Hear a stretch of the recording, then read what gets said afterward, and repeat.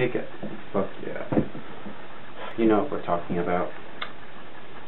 Yes, hello everyone.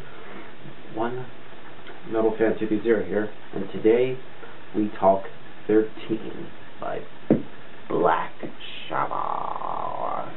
It's the new album from Black Sabbath. Apparently the album had leaked about a week before it came out. I mean, last night I actually got a message from my friend Ryan. Ryan on Facebook told me about the new Black Sabbath album. And when I first heard about it, when I first heard this album, I was like, holy shit. It sounds, it's way awesome, dude. Way awesome, man, let me tell you. Way better than, so good. It's the best thing they've done since probably, I don't know, since the early stuff in the 70s. Now, I thought there was one album that a lot of people have been waiting a long time to hear, especially from hardcore Black Sabbath fans, because there wasn't any new Sabbath. They haven't had a new album out since for that god-awful album Forbidden in 1995. Before that, Black Sabbath had actually done a few reunion shows with the original lineup, and the original Intention Burn album came into around 2001, when they started to do some stuff. However, it keeps getting on hold because Ozzy Osbourne wanted to do his solo stuff, and the rest of the guys wanted to do other stuff as well. So it kind of fell out of proportion for a while. So yeah, but it wasn't until, I don't know, around 2011 when we have the original four guys: Ozzy Osbourne on lead vocals, Tony Iommi on lead guitar, Geezer Butler on bass guitar, and Bill Ward on the drums. They did a little press conference around November 2011 where they announced a new album, and which they also worked with producer Rick Rubin, who's one of the best known producers ever. He worked with like Slayer, System of a Down, and a bunch of other bands. So it was pretty good, but it wasn't until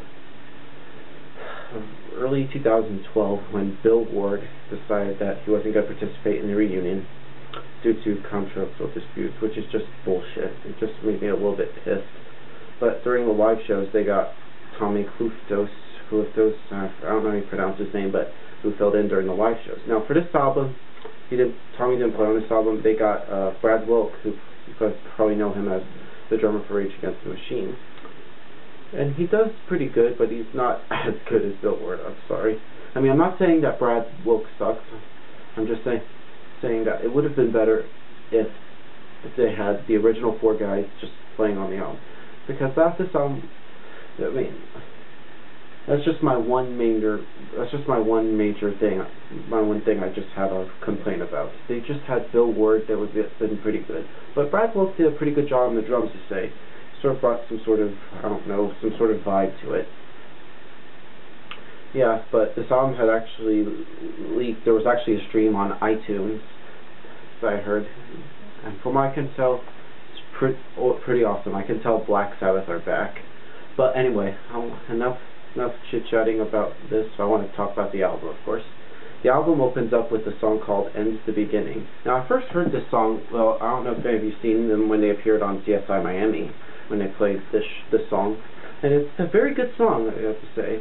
Sounds very, very old, very dark, and very dark and atmospheric type song. Sounding very old school, you know. Yeah. That's a pretty good opener, I have to say. Now we get to the next song called God Is Dead, which is probably the first song I've heard from this album. I actually did a track review. It sounds very dark, very, very slow, and very eerie how I described it in the track review. So yeah, I did a track review, just check that out. Next song is called Loner. Now Loner itself is a pretty interesting song. It starts off with sort of a very, very creepy laughter from Ozzy. And it gets into another in-your-face type song, in my opinion. Yeah, in fact, In fact, Ozzy's vocals are sounding better, I have to say. There he gets the next song is called Zeitgeist, which has a bunch of, it starts off with a bunch of different, like a little weird guitar sound, I think. In fact, Tony Iommi's guitar playing sounds is pretty good on this album, but the song Zeitgeist, I swear to you, I don't know if it's just me, it's just in my opinion. I think it kind of reminds me of Planet Caravan a bit from Paranoid, in my opinion. I think it's very slow and eerie, very eerie. There's a bit of acoustic guitars, I think, and stuff. But yeah, I don't know about you guys, but that's just how I feel for some odd reason. Right, next song is called Age of Reason. Now it starts off with a little drum intro from Brad Wilk. Now, like I said, I think Brad Wilk's a good drummer, but honestly, I really wish Bill Ward was on this album. If we would have had the original Ford, that would have been pretty awesome. But that's just my opinion about that. I mean, but he's still a good drummer, I have to say. I do like him. I like Rage Against the Machine, but I just wish Bill Ward would play drums on this album. But he did a pretty good job on. He's a good drummer, but the song Age of Reason is a good song. Next song is called Live Forever. Another pretty good song there. Yeah. Next song is called Damaged Soul. Now, Damaged Soul actually has another instrument that Ozzy plays. Ozzy plays harmonica, which is actually the first time, I believe, since the first album to have him play harmonica. I think he's a pretty good harmonica player, I have to say. Yeah. Last song is called Dear Father, which is a pretty good way to end the album, of course. So yeah, now 13 itself. Now the album, when I heard this album, I'm just wow, very impressive. But yeah, I'm just very impressed about what this album. It took a very long time. I thought we were never gonna have another Sabbath album, but yeah, it's a great album. But I also want to point out there's actually a few more songs, but they're actually bonus tracks. Like there's Methademic, Peace of Mind, Paria, I don't know how you pronounce it, and Nativity in Black.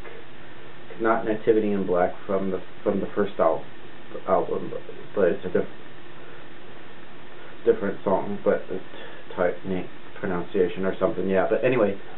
13, it's a cool album, but I just wish we would have had the original 4. That's just my main gripe, my one complaint. But yeah, I would definitely would recommend you picking this up. It's a fucking amazing album. It's a great album. I would just from start to finish. Just yeah. Anyway, I'm gonna give 13 by Black Sabbath a 9.5 out of 10. Later.